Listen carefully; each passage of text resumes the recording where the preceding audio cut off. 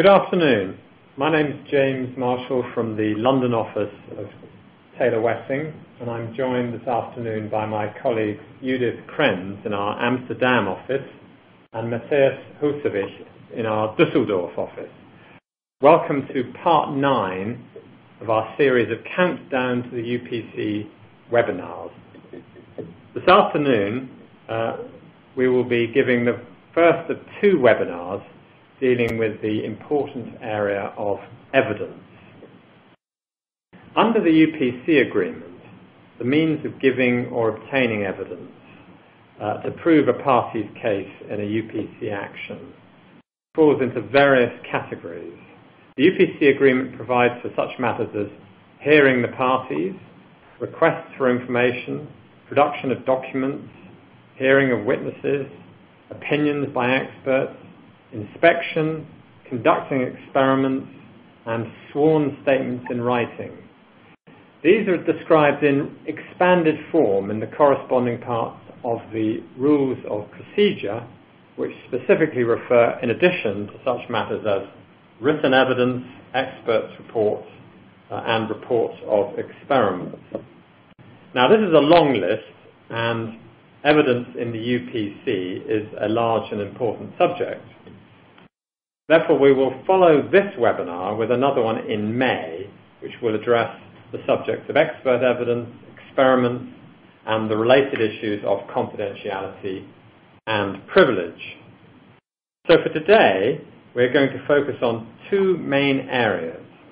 Firstly, the duty on a party to produce documents, and secondly, the specific measures, that is, the powers of the court, to make orders to produce evidence, orders to preserve evidence, referred to in the rules of procedure as the SAZ, orders to inspect premises, and orders to communicate information.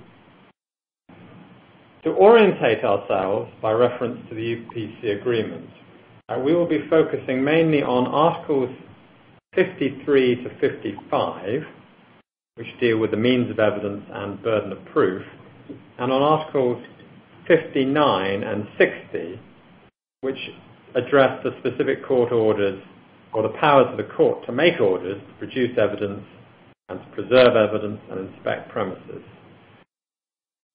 These are expanded upon in the rules of procedure, which are rules 170 to 172 and 190 to 199. In the UK, of course, we've had a long history of disclosure or discovery of documents, inspection of processes, and in certain very limited situations, search orders. The provisions in the UPC agreement regarding the orders that a court may make, that we will be discussing this afternoon, are to a large extent, closely based on the equivalent provisions of the IP Enforcement Directive, which of course has been applied now across Europe for some 10 years. The provisions of the UPC agreement are, as I say, supplemented by the provisions of the rules of procedure. In the UPC, the panels of judges will of course be multinational. Judith, Matthias and I each feel confident, based on our experience of them over the years, that we can predict to a large extent the likely approach to these UPC provisions the judges of our respective countries will take. For my part, I'm not sure the approach will necessarily always be exactly the same, in the early years at least. But by pooling our experiences together, our aim today is to provide some insight into how we think the multinational judicial panels in the UPC divisions will approach these matters. Before we get onto the detailed substance, may I just make 2 requests?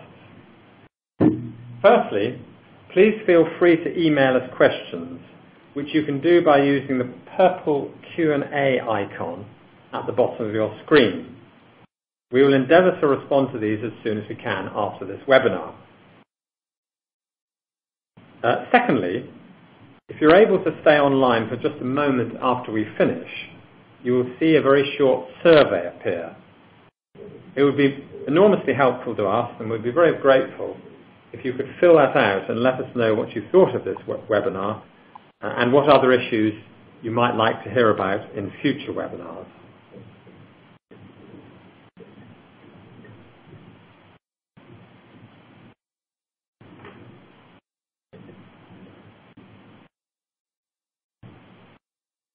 Just before we talk about the detail of the evidence and powers of court in this provisions, as it has been a while since our last UPC webinar, let us first just remind ourselves of what has been happening and what the status of the court and the unitary patent is now.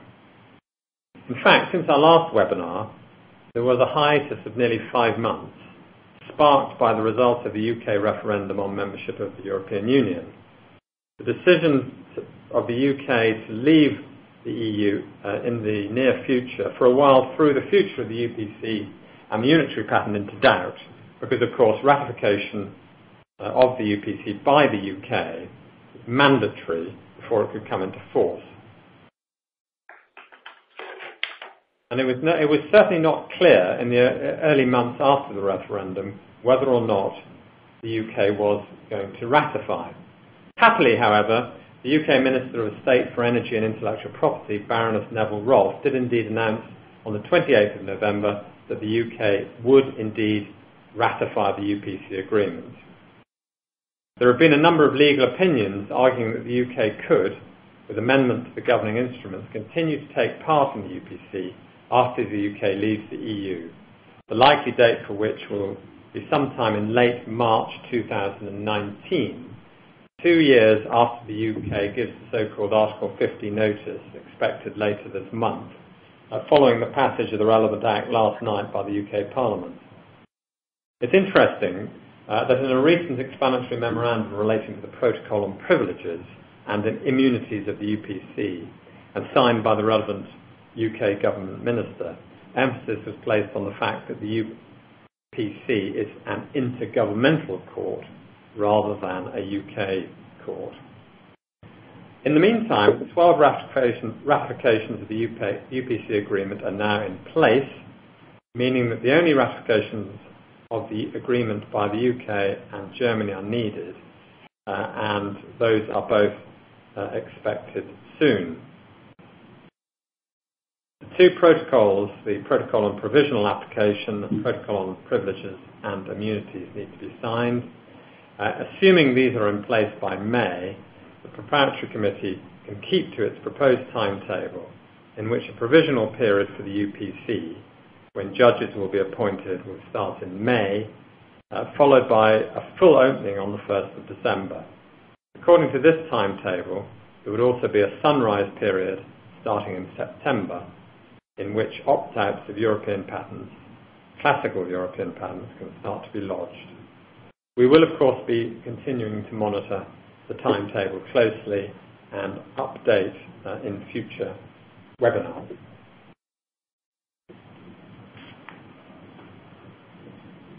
So let's turn to the substance of the webinar by first looking at who carries the burden of proving the case in the UPC.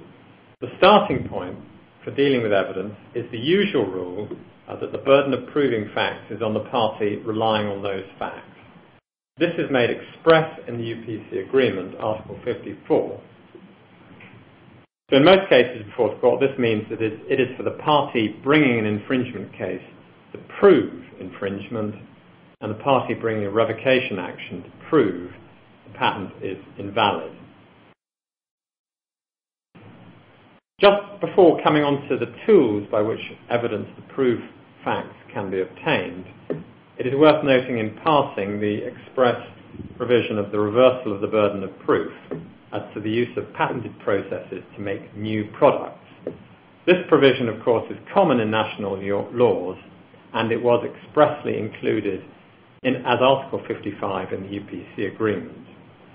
This, of course, in the past has had its main application in the enforcement of pharmaceutical process patents in those countries when, at the time the patent was granted product patents were not available under national law for new pharmaceuticals. The UPC agreement simply adopts the wording of Article 34 of the 1994 TRIPS International Agreement, including its optional second limb.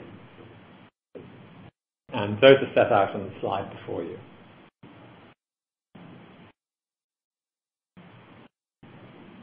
Now, offering of evidence and the duty to produce evidence. The rules of procedure make clear that a statement of fact that is not specifically contested by any party must be taken as true as between them. As is usual, therefore, it will be important to make sure in the written procedure stages that all factual assertions made by the opposing party are specifically addressed. In addition to that, where a party wishes to rely on a statement of fact which is contested or likely to be contested, it must indicate the so-called means of evidence that it claims will prove that fact. Furthermore, in addition to this indication, it is important to note there is a duty, again made express in the rules of procedure, a duty on a party actually to produce the evidence that is available to it regarding a contested statement of fact, or one likely to be contested, that party is making. The words available and regarding here raise some issues of interpretation.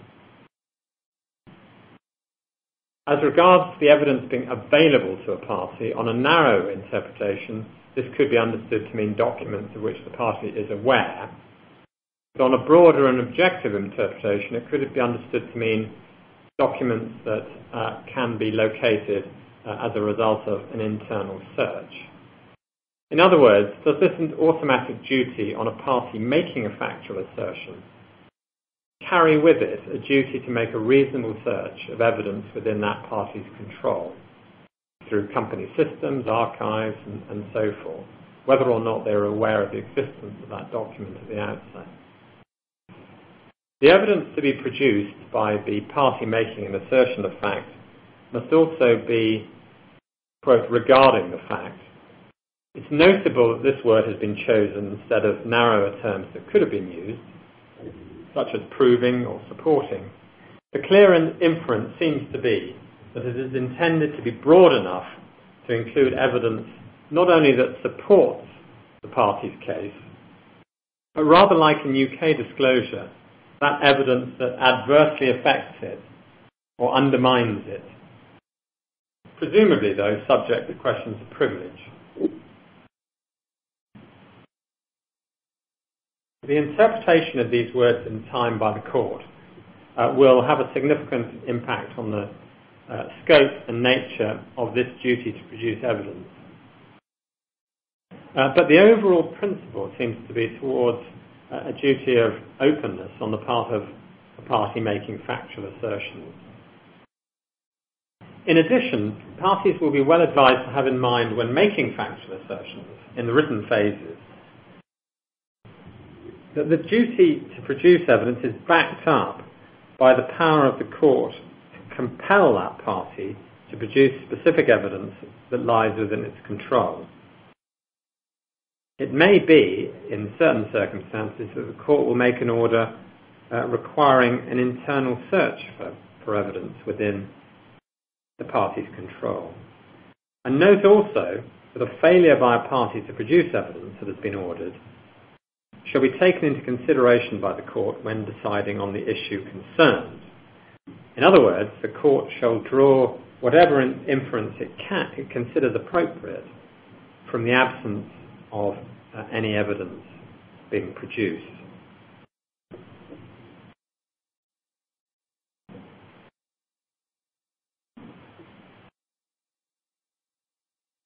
Just returning to the obligation on the parties to indicate the means of evidence to prove their case and to produce evidence. The indication of the means of evidence, except when they are readily available, requires that the a statement describing the existence and the nature of the material relied upon. The place to do this, of course, is in the parties' respective written pleadings during the written procedure. The statement of claim, the statement of defence, the reply, rejoinder, and so on are required to contain the evidence where it's available and an indication of any further evidence that may be offered in support. Secondly, as regards producing documents, this means making them physically available to the other party and the court so that they may be reviewed.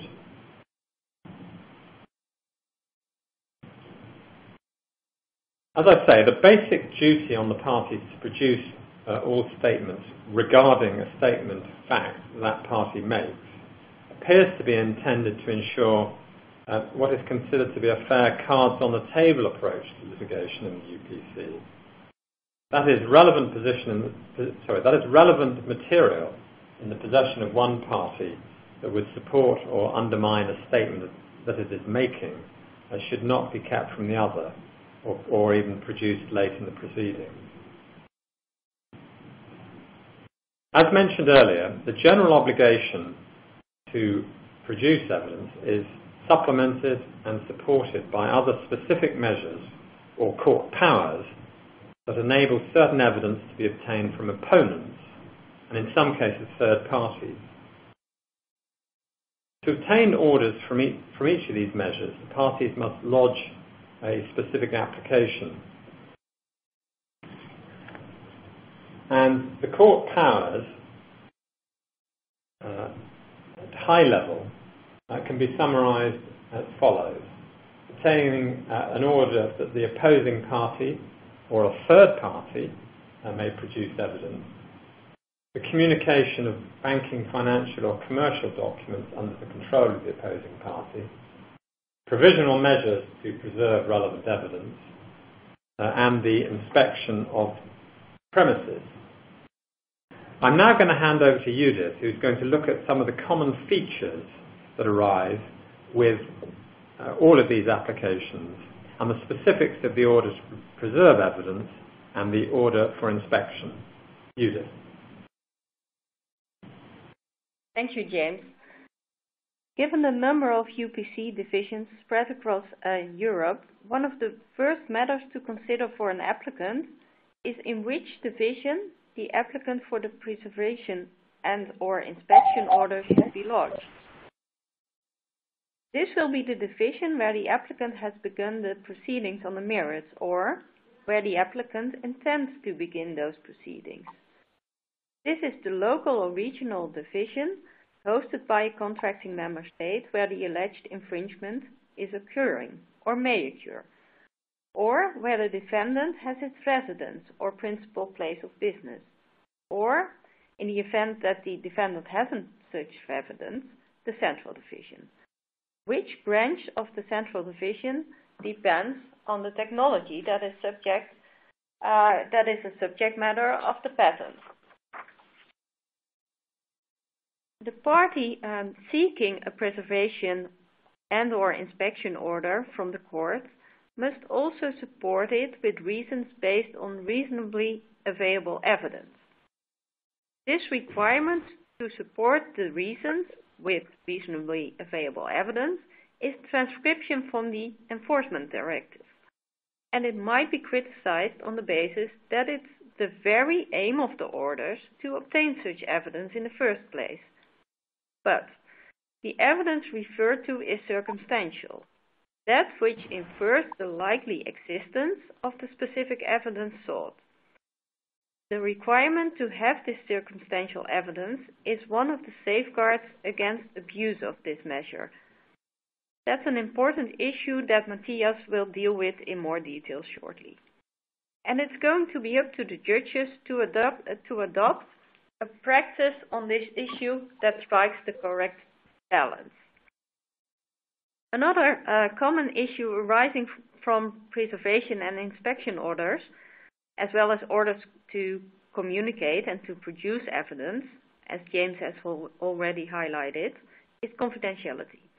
The need to respect the defendant's confidential information has to be balanced with the right of the applicant to obtain evidence of infringing procedures or products. In order to do so, the UPC agreement provides the measures seeking evidence are subject to the protection of confidential information. And as James said, we are going to deal with confidentiality in more detail in our next webinar in May. But I will mention here that this is a particularly important issue when preservation orders are made. And as another safeguard for defendants, there is a prohibition on the applicant being present during entry to the defendant's premises. So, let's now turn to the order to preserve evidence specifically. This is often referred to as a saisie, although it's different in important respects from the saisie contrefaçon familiar in France, particularly as regards the safeguards that Matthias will discuss. Orders to preserve evidence in the UPC may include, but are not limited to, a detailed description, either with or without taking of samples, physical seizure of allegedly infringing goods, physical seizure of the materials or implements used in the production or distribution of these goods, and any related documents, as well as preservation and disclosure of digital media and data, and the disclosure of any passwords necessary to access them. It should be remembered that the preservation order is a means of obtaining evidence. It's specifically not intended to be used as a means to stop the use of the allegedly infringing goods or processes. Instead, it's only the amount of goods necessary for the probative purpose of the order that must be seized. Furthermore, the evidence which has to be preserved through this type of order may not be used for the purpose of other proceedings, except when otherwise ordered by the court. A preservation order is enforceable immediately, again, unless otherwise ordered by the court. And the preservation order may specify who is to represent the applicant when executing the order and under what conditions. It may further specify any security that must be provided by the applicant against damage, should it later be held that the order should not have been granted. Penalties applicable to the applicant may be set by the court in the event that conditions are not met, and the order must also indicate that it can be appealed. Now, orders of inspection. The order for inspection is similar to the order to preserve evidence, but it doesn't include the seizing of samples or documentation. Instead, the purpose is the inspection of products, devices, methods, premises, or what are referred to as local situations, of material that may be deemed useful to resolve the case. Clearly, such an order may need to be combined with a preservation order, and the requirements in the rules of procedure are the same. And, also like orders for preservation, the evidence obtained by an inspection order may not be used for the purpose of other proceedings, again except when otherwise ordered. Like a preservation order, this measure is again enforceable immediately, and again unless otherwise ordered, and it may specify again who's to represent the applicant when executing the order and under what conditions, and secondly, any security that must be provided by the applicant. Any penalties applicable to the applicant may be set by the court in the event that these conditions are not met, and the order must also indicate that it can be appealed.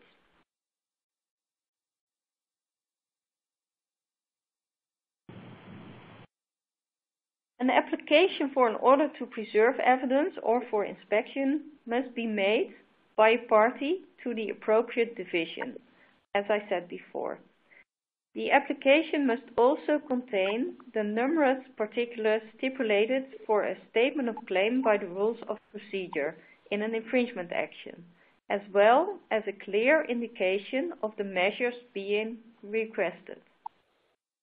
If the application is being made before proceedings on the merits have been lodged, it must contain a concise description of the action on the merits that will be lodged, including an indication of the facts and evidence that the applicants will rely on. Importantly, these applications may be made ex parte, that is, without the presence of the defendant. If an applicant wants an order made ex parte, they must set out the reasons why the defendant shouldn't be heard, and in particular whether delay is likely to cause irreparable harm to the applicant, or that there is a demonstrable risk of evidence being destroyed or otherwise ceasing to be available. Also, urgency can be important. The applicant is also under duty to disclose any material fact known to it which might influence the court in deciding whether to make an order without hearing the defendant. Furthermore, the application will not be entered on the register until notice has been given to the defendant. Matthias will come back to ex parte applications in a second. The formalities of the application are that if proceedings on the merits have not yet been lodged, the application will be examined by the registry. Its date of receipt will be recorded in the register, an action number will be assigned, and it will be assigned to a panel or a judge rapporteur. If the main proceedings on the merits have already commenced, the application will be examined by the registry immediately and can be forwarded to the panel or the judge to whom the action on the merits is assigned. The timing of the application is important if it's made before the beginning of the proceedings on the merits, because it determines that the date by which these proceedings must be started, proceedings on the merits must begin within 31 calendar days or 20 working days of the date contained in the order. Failure of the applicant to do this will enable the defendant to request the revocation of the order, or that it otherwise ceases to have effect, and a potential claim to damages.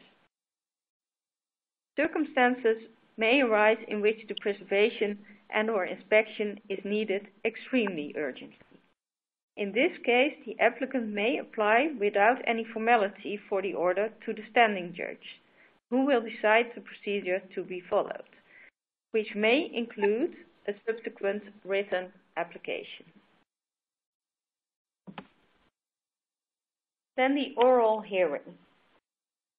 The oral hearing of an application for an order to preserve evidence and/or an order for inspection will be set as soon as possible after the date of receiving the application. The oral hearing is conducted as for an action on the merits, and the application may be rejected by the court if the applicant is absent without any reasonable excuse.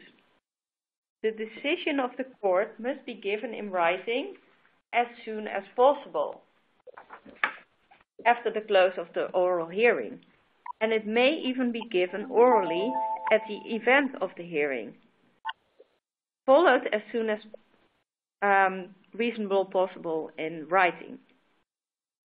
However, if the hearing took place ex parte, within 30 days after the execution of the measures, the defendant may request a review of the order to preserve evidence and/or inspection order that was granted.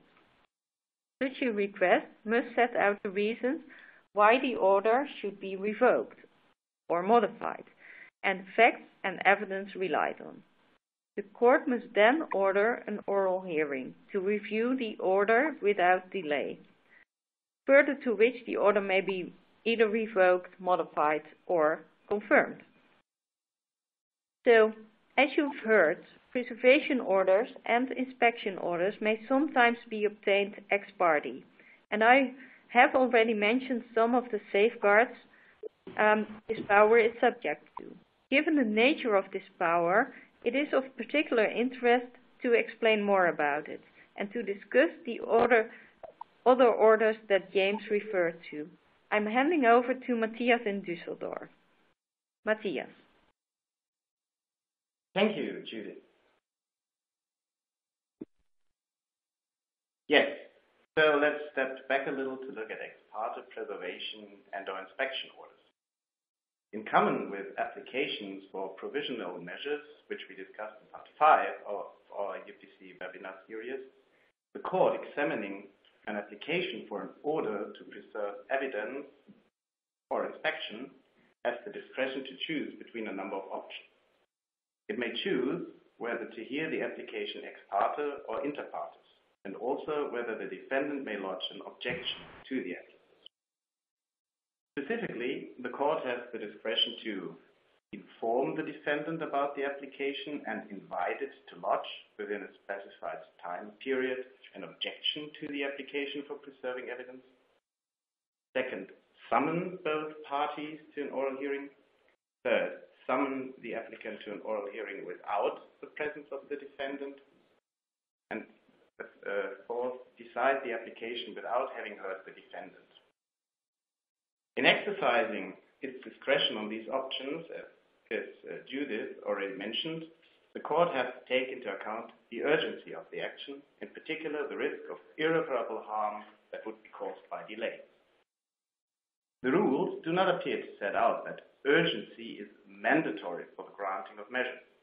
As Judith also noted, the court must also consider the probability that the evidence may be destroyed or otherwise cease to be available, and it must take into account whether other reasons for not hearing the defendant put forward by the applicant are well founded. These are likely to include submissions on the merits of the case, although the rules do not expressly say so.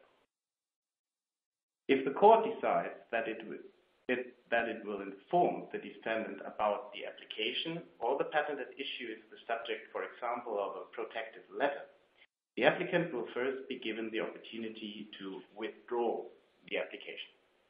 If this happens, the applicant can request that the existence of the application and its contents are kept confidential.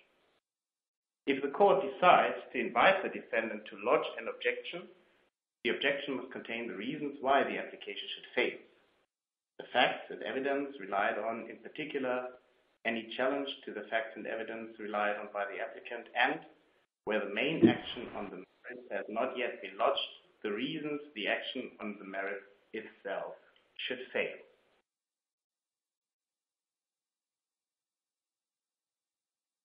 So, as I have explained, even before the orders are granted, the court has the discretionary power to inform the defendant about the application and to ask it to lodge an objection. Therefore, the rules in principle open a way for the court, or also for the judge rapporteur, to avoid the defendant being taken by surprise. The defendant is also afforded some other protection against abuse of the ex parte preservation and inspection power, some of which Judith has touched on. At the time that an ex parte order is executed, the defendant must also be given notice immediately. In the 30 days following the execution of the measure, the defendant may then lodge a request for review of the order which parallels the application, as it must contain the reasons, supported by facts and evidence, why the order should be revoked. Furthermore, in the event of the order being revoked or lapsing because of the action or lack thereof of the applicant, or when the proceedings on the merits end by finding there was no infringement or threat of infringement, the defendant may receive compensation. Another protection is provided by the bar on the applicant being present during the execution of the measures. This is in order to preserve confidentiality and avoid suspicions of industrial spying. The applicant may, however, be represented as long at least as the representative is not an employee or a director of the applicant. The person carrying out the measures must be a professional person or expert designated by the court with regard to their expertise, independence, and impartiality. The court also has a general discretion to order the applicant to provide an adequate security. For example, by deposit or by bank guarantee, in order for the legal costs and other expenses, and for the compensation for any injury incurred or likely to be incurred by the defendant. However, the court must order the applicant to provide such a security if the order was made without hearing the defendant, other than in special circumstances.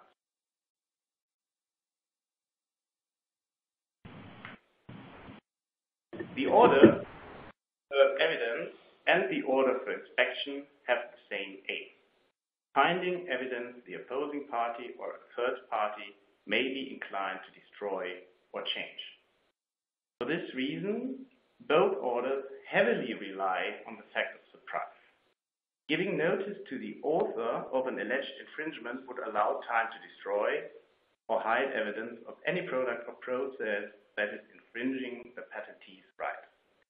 Therefore, the possibility of requesting an order without the defending being notified of the request and consequently not being permitted to argue against it prior to grant is crucial to that system. However, making a decision in an action without the defending being heard is a breach of the adversarial principle that both parties have the opportunity to put their case.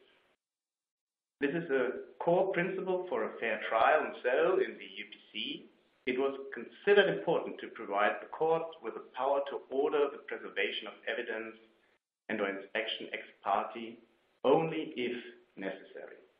This means that in the UPC, procedures for obtaining evidence from opponents ex parte are only an exception to the general principle that both parties should be heard, inter partes.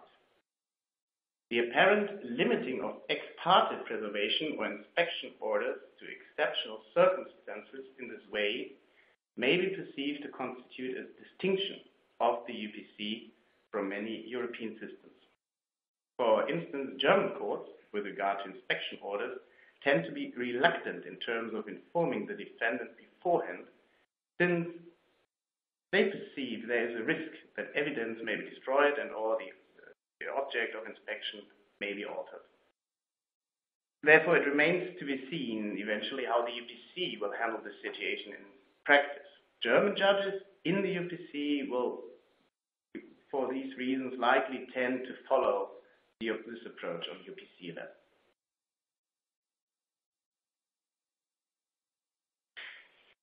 So I'm now going to move on from preservation and inspection orders to discuss two other types of evidence gathering measures. These are the orders that compel parties to produce certain information, which James mentioned briefly at the beginning of this webinar. They are the orders to produce evidence and the order to communicate information. Orders to produce evidence and to communicate information supplement the general obligation to produce documents regarding statements of fact that James also explained, although they are also available against third parties. They may also be used to obtain banking, financial, or commercial documents from an opposing party. They reflect the practice adopted by most civil law systems where, in the absence of a general duty of disclosure, the only means for a party to access documentation relating to the matter which is in possession or control of its opponent is to specifically ask the court for the documents. Orders to produce specified evidence in the control of the opposing party or a third party may be requested by a party during the interim or the written procedure before the UPC. To obtain the order, the applicant must list the reasons why the order ought to be granted by the court and support with reasonably available and plausible evidence. The inference of this prerequisite seems to be that to ask the court to order the opposing party or a third party to disclose supplementary evidence, one must have knowledge of the existence of the evidence rather than a mere supposition. It will be necessary for the judges to adopt an approach to this issue that distinguishes between the two. Finally, the party may also apply to the court for an order that an infringer informs the applicant of the origin and distribution channels of the infringing products or processes, the quantities produced, manufactured, delivered, received, ordered, as well as the price obtained for the infringing product, and the identity of any third person involved in the production or distribution of the infringing product or in the use of the infringing process. Using this measure, the claimant is able to acquire information from the infringer about the distribution channel and the quantity of infringing products in order to assist in the proceeding. This information can also be used to identify third parties that have taken part in the infringing activities in order to inform subsequent litigation before the court. An order to communicate information can also be directed against the third party who was involved in the infringing activities on a commercial scale. In particular, this includes a party who was found in the possession of the infringing product or to be using an infringing process, found to be providing services used in infringing activities, or was indicated to be involved in the production, manufacture, distribution of the infringing product. The request for information under this power must be justified and proportionate. This appears to mean that any information sought must be reasonably necessary for the purpose of advancing the claimant's case. The information is, like evidence obtained under the other measures discussed in this webinar, also subject to potential confidentiality protection. Finally, please note that it is unclear at this stage in order to communicate information may be a final remedy or both. The articles of the UPC agreement and the rules are eventually ambiguous on this issue when looked at together. Thank you very much, Matthias. Oh, sorry. Carry on. No, just wanted to hand over to you. Very good. Well, thank you very much, Matthias. And that concludes our first of two webinars on the subject of evidence. All it remains for me to say is to thank you to all our participants very much for taking the time to join us this afternoon. As I say, there is more to say on the question of evidence in the UPC. Our next webinar will be part 10 in our series, and that will take place on the 2nd of May. And in that webinar, we will be discussing written evidence, particularly expert evidence, and the related matters of experiments, together with the important issues of confidentiality and privilege. But as from today, that concludes first part, and thank you very much to everybody, and hopefully we will you will be able to join us for the next one. Thank you. Goodbye.